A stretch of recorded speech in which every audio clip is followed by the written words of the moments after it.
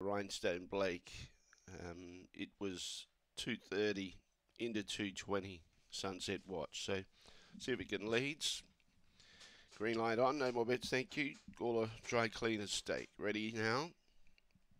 Away and racing, and he fair away was Sunset Watch, showing speed, was Pearling to find the lead, going wide as usual. There was Far Away and getting up on the inside. He's Augusta Lad chasing out after the leader. Well back behind those was Sunset Watch, too far back to win, so is Destini Lima and Stitchem Elvis in front. Pearling's trying to hold on. He's Augusta Lad trying hard, and down the outside is Far Away, but Pearling wins.